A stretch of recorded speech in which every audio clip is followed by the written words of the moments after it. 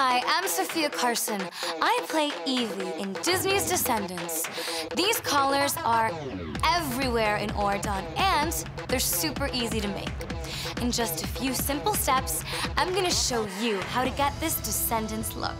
You will need an old button-up shirt, a camera or phone, a pair of scissors, some beads and jewels, and a needle and thread or some glue. Remember to ask your parents' permission before you start and take care. First, using the scissors, cut the collar off the shirt. Then, place the beads on the collar and play around until you're happy with the design. Take a photo so you remember your pattern. Then thread your needle and carefully sew the beads onto the collar or use fabric glue to stick on the beads.